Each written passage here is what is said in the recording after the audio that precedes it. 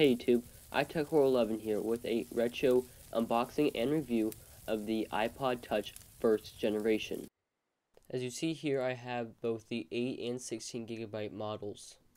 What's cool about this iPod is that the box came in either a box with Macy Gray on it or with Elton John. As you see, I have both.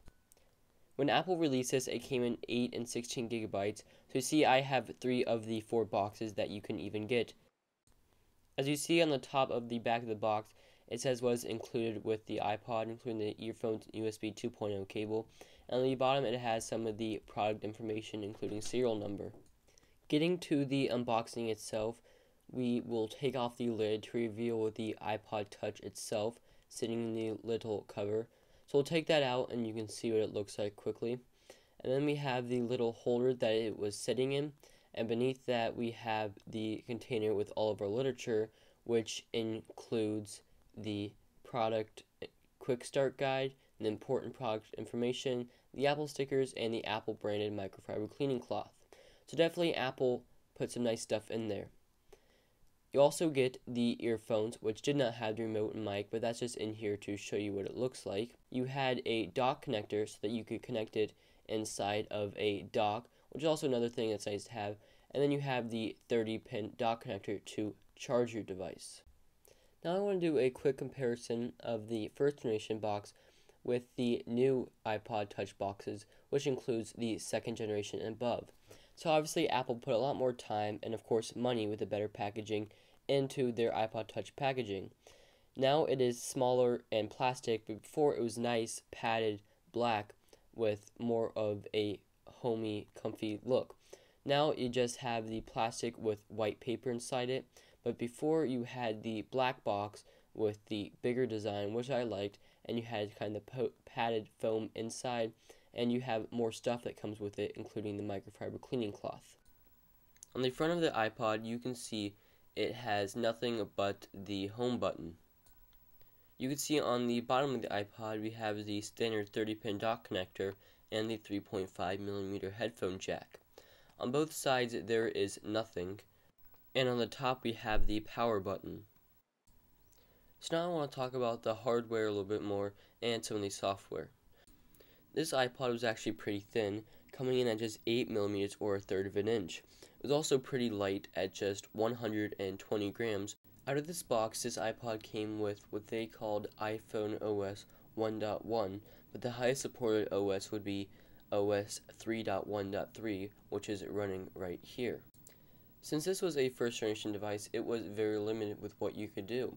There were no volume buttons on either side, there's just a power button, there's no microphone, speaker, or camera. The only thing you had was Wi-Fi, you didn't have Bluetooth, as you can see by the antenna right there, and the 30-pin dock connector with 3.5mm headphone jack. You see in the settings app, you have Wi-Fi, brightness, general, music, video, photos, store, mail, contacts, calendars, and Safari. It does have Wi-Fi, and that's about it. The pre-installed apps on this consist of the weather app, clock, notes, settings, calendar, contacts, stocks, maps, Safari, mail, music, and videos, iTunes, App Store, YouTube, calendar, and photos. See, I have a Pandora app here, and something different with this OS is when you deleted it, you had the option to rate it before you deleted it, just to leave your final thoughts about it. So that was not necessarily something better, but it was just something different. When you double click the home button on this, it went back to the home screen, or you can configure it to go to music app. So as you see, there was not multitasking on this. And also with this iPod, you do have a QWERTY keyboard, and it is the touch one.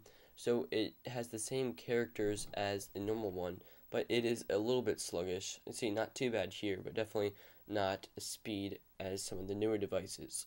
This iPod ran on a 600 megahertz unnamed processor, and it did have a 3.5-inch screen with a 2:3 aspect ratio at 480 by 320 resolution at 163 pixels per inch, which is similar to the iPad mini. When Apple started selling these iPods, they released it in black only color in 8 and 16 gigabytes, but later came out with 32 gigabytes.